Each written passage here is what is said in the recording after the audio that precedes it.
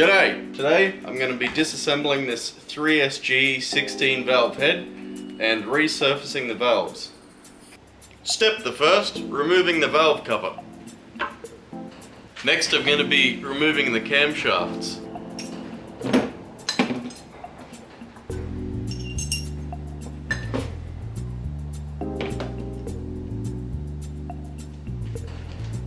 Don't lose your dowels. How I like to do this is to work out which cam caps are under the least amount of strain and remove those first, and then slowly and evenly undo the remaining ones so that the camshaft comes out nice and level. I can see that these two sets of lobes are on their base circle, so they're not under any pressure at all. I'm going to remove those first.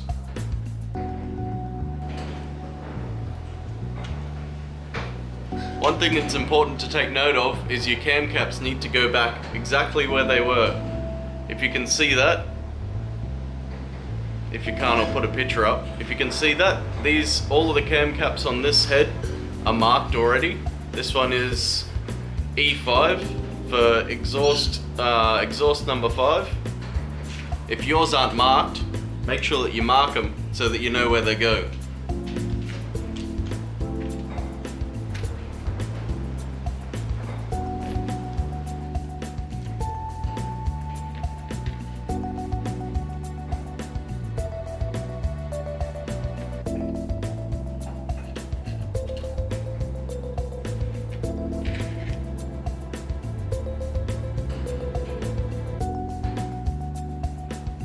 Make sure you know which side your camshaft came out of. It's obvious on this head because the intake camshaft actually has a notch in it for the distributor. So you know that this one's not the intake. Here, folks. Get me some bolts.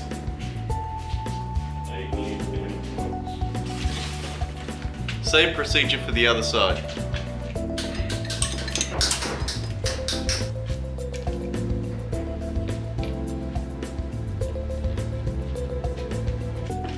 Again, the end two sets of lobes weren't under any strain, so I just removed those caps first.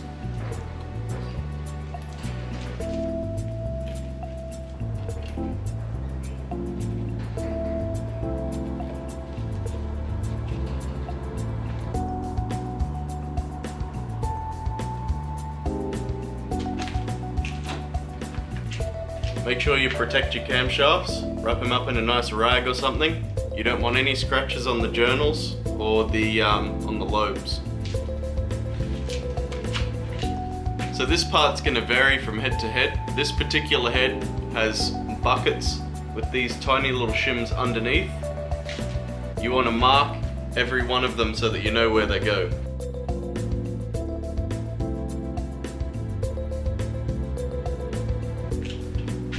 It looks like all the little shims are staying in there from surface tension, so I'm going to try and avoid removing those because it's going to be super hard to ride on them. Now it's time to remove the valves, valve springs and retainers. You're going to need a tool like this. There's a bunch of different styles, but they all do basically the same thing. This little ball end goes on the head of the valve, and this end pushes down on the retainer so that you can remove the collets.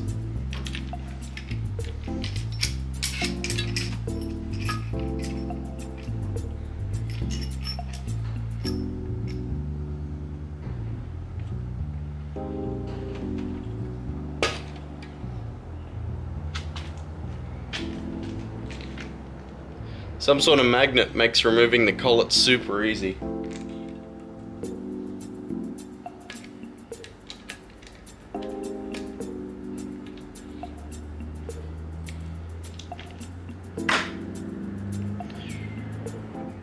These things are really tiny,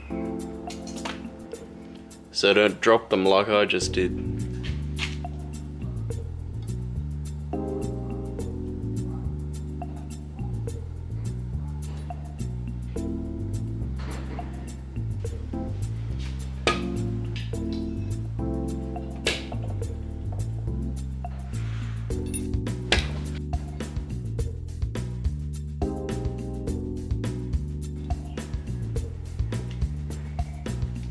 You need to keep your valves organized so you know exactly where they came from.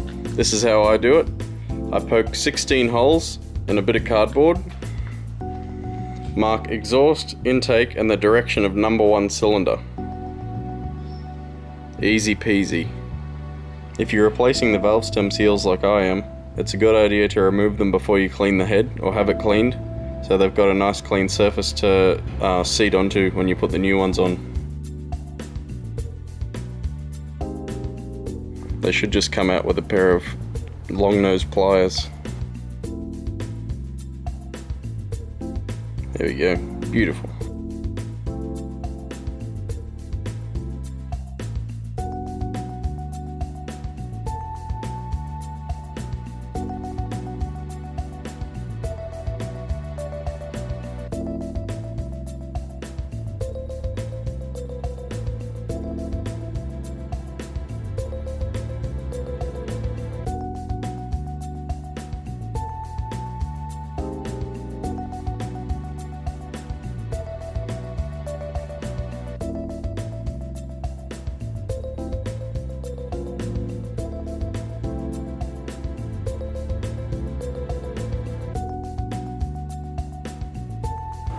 These valves look pretty good, but that's not what I'm interested in. I want to make sure they're concentric.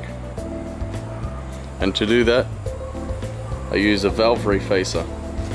What this is basically it's just a grinding stone that can move in and out, and a chuck that you put your valve in. The chuck spins in the opposite direction to the grinding stone, and it holds it perfectly on an axis, so you can get the exact angle that you need. You can see down there we've got it set to 45 degrees.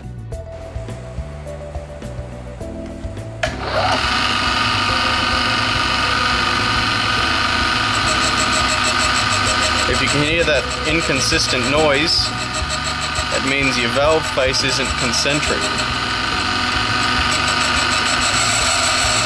So I'm going to grind this one down a little bit.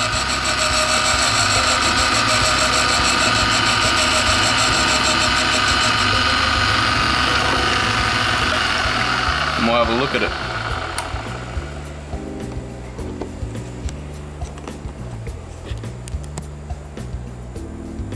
Hopefully you can see that. Come on, focus, you can do it. There, no, not quite.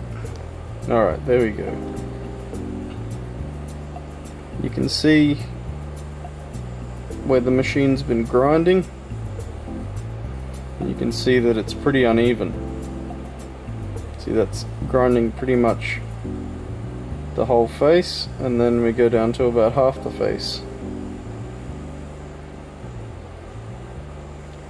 So I'm going to keep grinding this one, because that's no good, that's not concentric.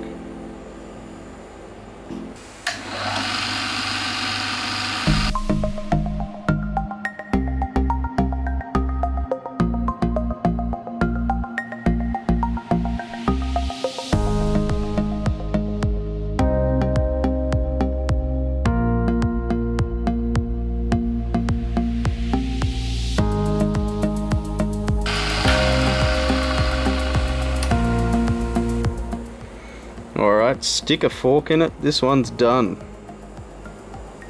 You can see now we've got a nice smooth concentric face. Lovely. There's all my intake valves done. Nice clean new concentric faces. The exhaust valves are pretty much the same, except they're usually a little bit more worse for wear, just because of the heat that they endure. That's about it for this video. Like and subscribe if you learned something. Next up I'm going to be cutting the valve seats, so make sure you subscribe if you want to see that. See you later. I let you bury me alive for far too long.